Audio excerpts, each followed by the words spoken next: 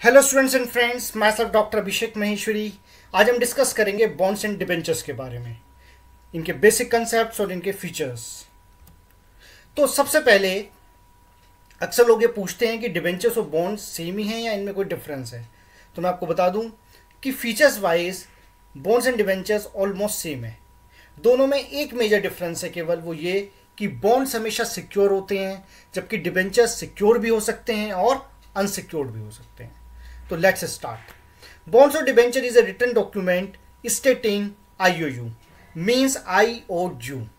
तो ये एक रिटन डॉक्यूमेंट होता है जिसके अंदर की बोरोवर इन्वेस्टर को एक डॉक्यूमेंट देता है, रिटन डॉक्यूमेंट, जिसमें वो लिख के देता है कि मैंने आपसे उधार लिया है, मैंने आपसे लोन लिया है। And return for the date और loan the borrower promises to पे the investor a specified rate of interest और coupon during the life of the bond and to repay the face value of the bond when it matures।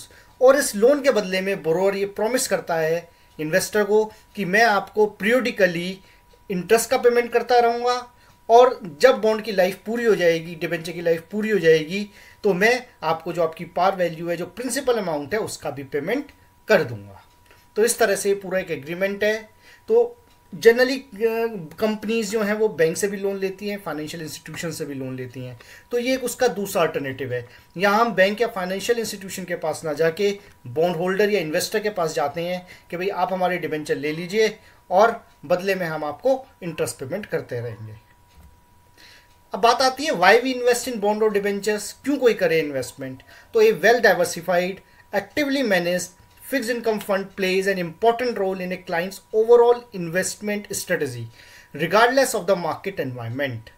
यानी देखिए, कोई भी investor अपना सारा पैसा एक जगह इन्वेस्ट नहीं करता कि सारा इक्विटी में कर दे या सारा रियल एस्टेट में कर दे या सारा डेरिवेटिव में कर दे। तो वो क्या करता है, वो डाइवर्सिफिकेशन चाहता है। तो डाइवर्सिफिकेशन के अंदर एक एवेन्यू हमारा बॉन्ड या डिबेंचर भी आता है। तो अगर हम उन बॉन्ड या डिबेंचर्स के अंदर इन्वेस्ट करते हैं तो उससे हमारे क्या क्या बेनिफिट हैं। नंबर 1, कैपिटल प्रोटेक्शन, कि हमारी जो कैपिटल है बॉन्ड और डिबेंचर में प्रोटेक्टेड रहती है। जैसे इस समय कोविड-19 चल रहा है, शेयर मार्केट डाउन है, डेरिवेटिव्स डाउन है, रियल एस्टेट डाउन है, लेकिन अगर आपने जो बैंक में FD करवा रखी है उसकी वैल्यू में कोई कमी नहीं आई है। वो FD अगर आपकी 5 लाख की थी तो उसकी वैल्यू आज भी 5 लाख ही है। नंबर 2, इनकम जनरेशन, उस FD के ऊपर जो आपको इंटरेस्ट मिलना है वो रेगुलरली आपको मिलता रहेगा, यानी आपकी जो इनकम है वो भी आपको रेगुलर मिल रही है। नंबर 3, डाइवर्सिफिकेशन, कि बॉन्ड और डिबेंचर में इन्वेस्ट करने से आपको डाइवर्सिफिकेशन का बेनिफिट भी मिल रहा है कि भाई आपने एक तरह से अपना पैसा अलग अलग जगह इन्वेस्टमेंट कर रखा है। तो ऐसे में अगर इक्विटी डाउन भी हो रहा है तो भी आपका बॉन्ड और डिबेंचर मार्केट सेम उसी एट पार ही चल रहा है। नंबर 4, लिक्विडिटी, अगर आप बैंक में FD कराते हैं, और कई तरह के बॉन्ड और डिबेंचर्स ऐसे भी होते हैं कि आपने आज इन्वेस्टमेंट किया, सपोज बैंक में आज आपने 1 साल की FD कराई, लेकिन अगर आपको 7 डेज बाद पैसे की ज़रूरत है तो आप बैंक में जाके उसको वापस लिक्विडेट करा सकते हैं। तो बैंक वो FD का पैसा वापस आपके सेविंग अकाउंट में क्रेडिट कर देगा।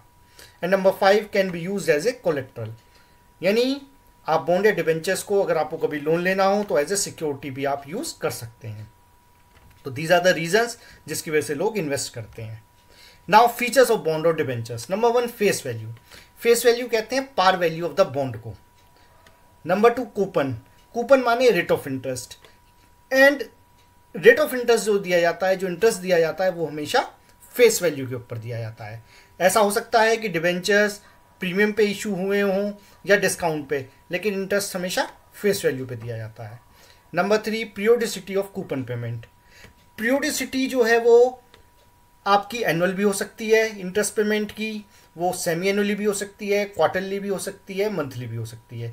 वो डिपेंड करता है टर्म्स एंड कंडीशंस के ऊपर, आपके इन्वेस्टमेंट अमाउंट के ऊपर। मैच्योरिटी या tenure is the life of the bond, कि कितने टाइम पीरियड के लिए बॉन्ड आपने इशू किए हैं। इट में B 5 year, 10 year, 20 years. Redemption value का मतलब होता है कि जब बॉन्ड की लाइफ पूरी हो जाएगी, डिबेंचर की लाइफ पूरी हो जाएगी, तो डिबेंचर होल्डर को क्या मिलेगा।